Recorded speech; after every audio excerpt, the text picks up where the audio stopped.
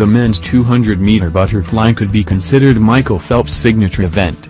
It's the only event in which he has competed at all 5 of his Olympic Games. Up to the Rio Games, he had won 2 gold medals and a silver, in 2012 when South African Chad Lacoste beat him to the wall. In a race that was billed as a Phelps vs Lacoste showdown in Rio, it never came to that. Phelps took over the lead at the 100, and Lacoste could only look over the lane line in desperation as Phelps swam away with the win. By the finish, Lacoste wasn't even on the podium. Japan's Masato Sakai finished second, with Hungary's Thomas Candaresi in third. Phelps added his 20th Olympic gold medal to his collection, and 24th overall.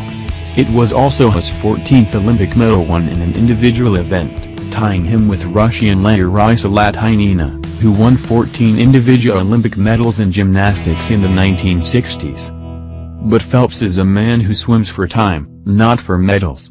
He owns the 8 fastest times in the 200 fly, including the world record of 1:51.51, set at the 2009 World Championships.